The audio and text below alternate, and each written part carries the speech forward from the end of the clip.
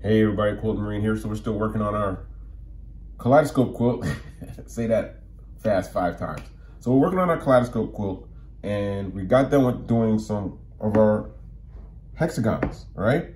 So I know I probably didn't explain it very well in the last video on how it goes on the wall. So as you're looking at it, yeah, these things look really great, but putting them on the wall like this is kind of crazy, right?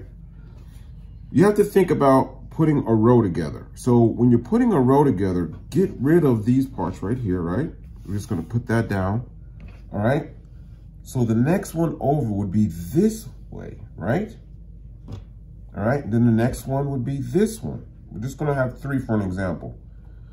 So you have a row. This is the row that you would work on right here, all right? When we're putting strips together, okay? So it'd go like that. This one like this eventually, and this one like this. I hope I'm explaining this okay. All right, so on your display wall, this is how it would be laid out, okay? But as you put it together, all right, as you put it together on the wall, we're gonna go this way. We're gonna put this one to this one. We're gonna put this one to this one, and so on and so on. And then on the next row, we do the same thing, okay? We'll pull these off. This would be a strip right here, all right? So on my trusty dusty ironing board, we have what I just laid out, a strip, okay? So what we're gonna do is we're gonna put this strip together for our display wall, all right? So we're gonna start down here on this end and we're gonna take it to the machine. We're gonna take these two, just like this, to the machine. Okay, so now we have our 2 pieces here at the machine. So remember on my triangle, right? How we have, I don't know if you can see that, the square edge. So it was leaving, oh, let me put on the white part right here. Square edge, right? All the other edges are pointed. So the reason why I like this one is because it leaves my square edge. And when I'm putting my pieces together, I just put this flat square edge right along the edge there. And then we're gonna put a 1/4 inch seam on here. Keep it simple. All right, I notice I know you see the dog ears. I don't, for some reason, sometimes I'll take them off and then sometimes I'll leave them on. It's just, you know, it just depends on how I feel. And now I'm just gonna leave them on. All right, so we got our seam on, right? And we would press this open and it would straighten out, okay? Let's put one more piece on, okay? Let's take a look at that. This is the 3rd piece. It goes like this. Flat edge. Let's put this on here. Flat edge along the edge. Okay. 1/4 inch seam. Keeping it simple, okay? We don't want to scare away new quilters. We want new quilters to dive in. Go dive into the deep end. There's no worries.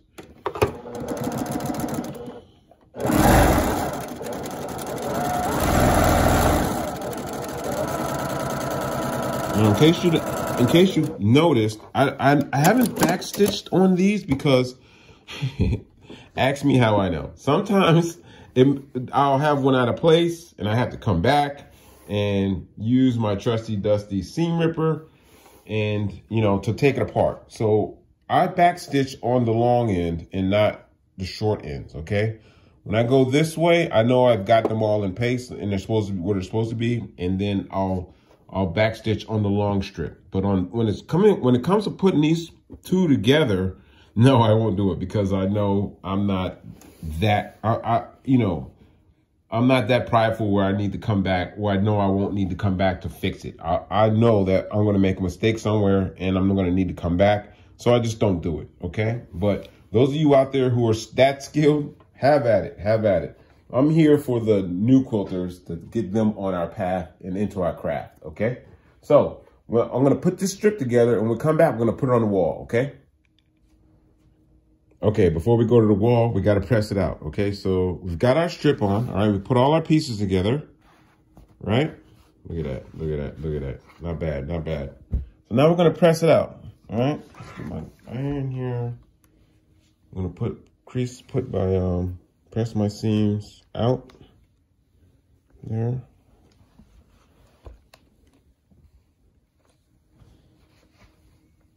Okay. So you got to remember where you are. I mean, look, I love the kaleidoscope. I don't know what it is, but it is a close second to, you know it, the New York Beauty. The New York Beauty is my favorite of all time, but the kaleidoscope is definitely in the running.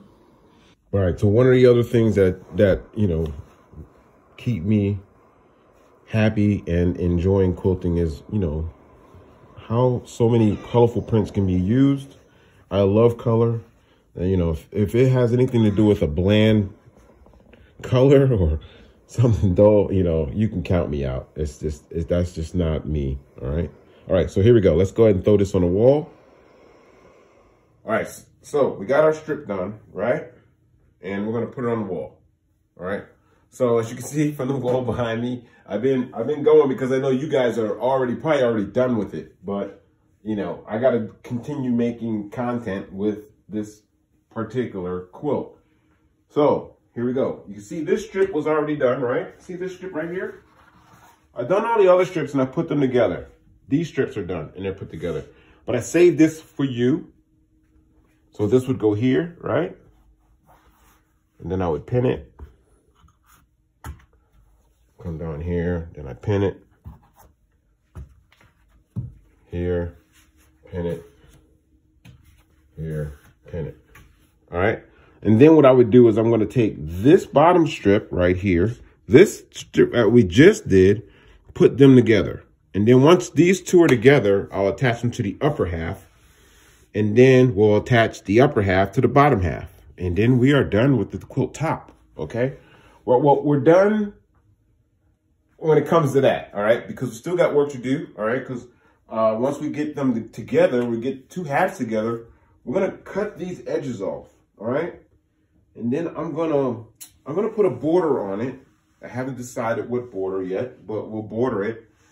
And we may do something in the border. I may put a hexagon in the border itself, so it's out. So it seems like it's out floating on its own, and then we'll be done, I think. Okay, and then we're gonna send it. We'll send this to my buddy Andrew at the Combat Quilter.